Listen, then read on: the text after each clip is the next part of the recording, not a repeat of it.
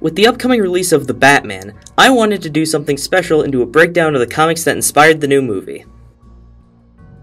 First up is Batman Year 1. Written by Frank Miller with art by David Mazzucchelli, this book shows Batman in his first year and is used to set the grounds for his later career, as well as begin his interactions with Catwoman and Carmine Falcone. Remember that last one because he's important. Next is Batman The Long Halloween. Written by Jeff Loeb with art by Tim Sale, this picks up in Year 2 of Batman's career as he hunts a serial killer in Gotham City while exploring his further relationship with Catwoman and the Wayne family's history with Carmine Falcone and his criminal family. This was the book that took the most precedent when writing the story for the Batman, but it wasn't the only one. Batman Ego.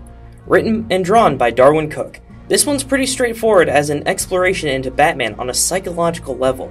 Not much else to say for this one. Last is Batman Earth 1. While not one of the big stories, it was used as the basis for the characterization of Batman and Alfred, given that it's within a more grounded setting than the last three stories I mentioned. There's also the use of Penguin as a main antagonist in the first volume, as well as having the Batcave be an abandoned subway station underground. And that's pretty much it.